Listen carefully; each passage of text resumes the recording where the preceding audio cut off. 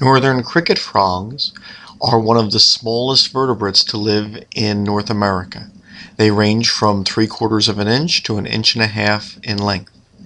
Their back has a blotchy pattern whose color can vary from green to orange to gray.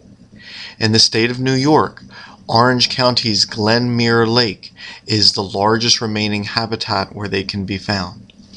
Although they are tree frogs belonging to the family Hylidae, they lack the adhesive pads on their fingers which allow their relatives to climb trees, and therefore live near bodies of water and move by leaping rather than climbing.